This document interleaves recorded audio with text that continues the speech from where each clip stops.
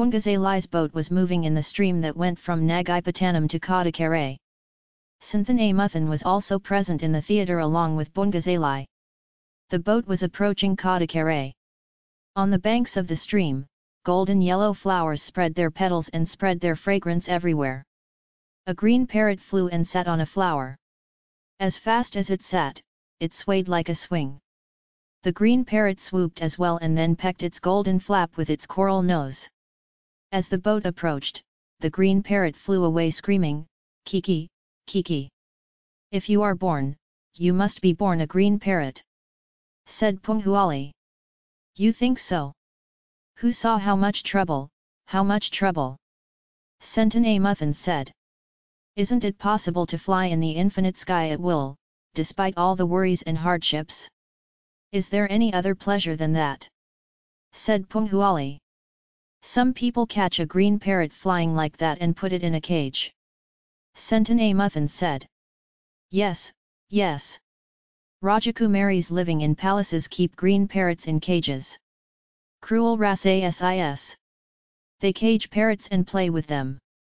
If I were a city girl in some palace, I would poison the caged parrots and kill them.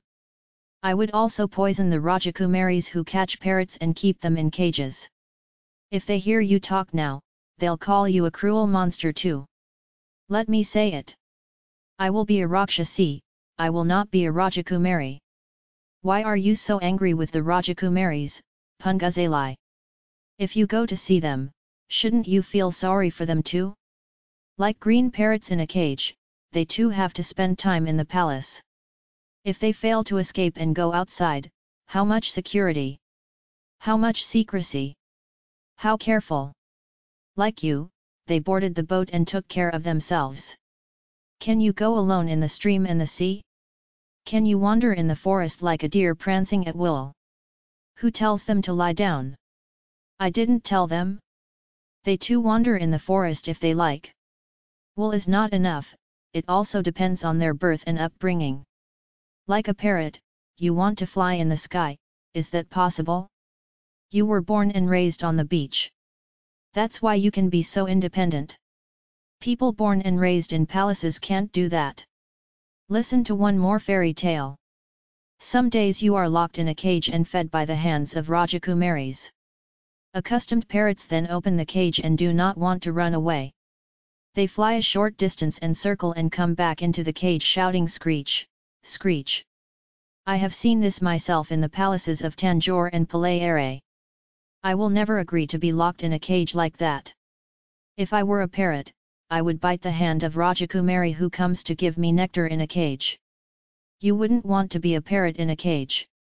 You wouldn't want to be a princess in a palace, would you? I will never give up my life for poison. That's right, then shouldn't you also wish to marry the prince who lives in the palace? Dark clouds were gathering in the lower sky. Lightning flashed from time to time. The rumble of thunder was faintly audible. When Sendan heard Amuthan's last words, the lightning beams flashed from Punghuali's eyes. Who told you that I wanted to marry Rajakumaran? She asked angrily. Nobody told me, I said it myself. If you don't have such a desire in your heart, it's all right. Forget what I said. Sendan Amuthan said. There was silence on the boat for a while. Sendan Amuthan could hear the sound of the boat being pushed by the oar, the voice of the frogs, the sound of the seabirds and the sound of the ocean waves and the occasional thunder in the lower directions. Sendan Amuthan cleared his throat and braved his heart and said, Pungazali. You said that Vandiyathevan revealed my private parts to you, didn't you? It would be better if you give your opinion about it. That's Kodakkarai's alarm. I may not get a chance to talk to you alone anymore. I have to leave tomorrow too. I will leave my mother alone in Tanjore. It's been a long time coming. He said. Why should Vandiyathevan send a messenger for you? Don't you have a mouth? I will ask you what you need to ask. Said Punghuali. Well. I ask, will you marry me? Sendan Amuthan asked. Why are you asking me to marry you? Said Punghuali. I have a secret desire for you, that's why. Do you have to get married if you have an intimate desire? It doesn't mean that such a thing should end. The world's custom has been like that. What will you give me if I marry you? Can you give me palace life, clothes, elephants, horses, and toothy maids? In the evening, I will teach you sweet divine Tamil songs. If you sing them in your sweet voice, your singing tongue will be sweet, my ears are sweet to hear. If we want, we can go to the temples and visit the Lord and sing the divine songs. Devotees who come to the temple will also enjoy listening to it. Flower pot. What can be in the world a sweeter life, a happier life? Think about it and tell me. After listening to what Sendan Amuthan had said, Funguzali smiled cheerfully. If we want, we can go to the temples and visit the Lord and sing the divine songs. Devotees who come to the temple will also enjoy listening to it.